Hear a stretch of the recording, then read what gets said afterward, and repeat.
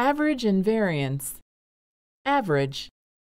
An average represents a single number obtained as the result of a calculation that serves as the midpoint value of a group of data with similar characteristics, i.e., that are measured by using the same units. The group of data can be the marks of children in the first grade, the heights of 10-year-old children, etc. For example, take the marks of 10 fourth-grade pupils on an arithmetic test. To calculate the average, add up the marks, and divide that sum by the number of students. The result, 77, is the average mark for the group. There's another way to calculate the average. Have another look at the grades. They can be used to divide the students into groups according to their grade, 70, 80, or 90. 2 students got 90 points. They represent 20% of the class. 3 students got 80 points. They represent 30% of the class. The rest of the class got 70 points. They represent 50% of the class.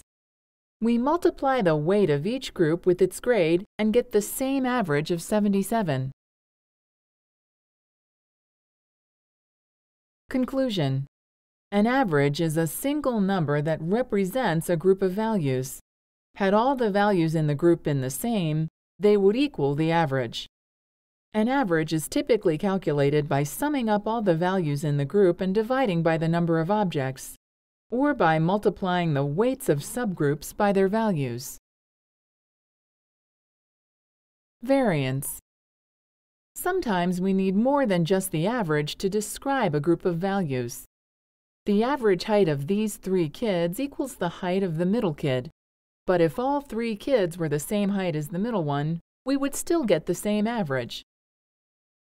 Variance helps us measure how far from each other the values in the group are.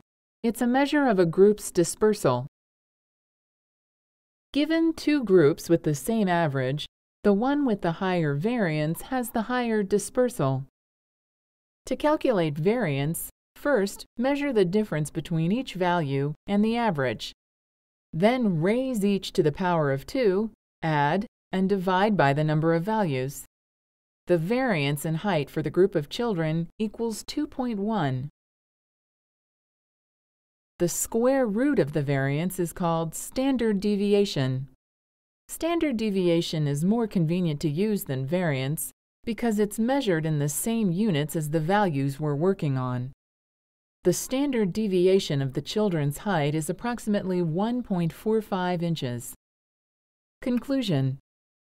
There are many types of measurements that can help characterize groups of data, such as grades or children's heights. The average typifies the data and finds its center. The variance and standard deviation show how dispersed the data is around its average. These 2 measures are very useful when analyzing statistical data.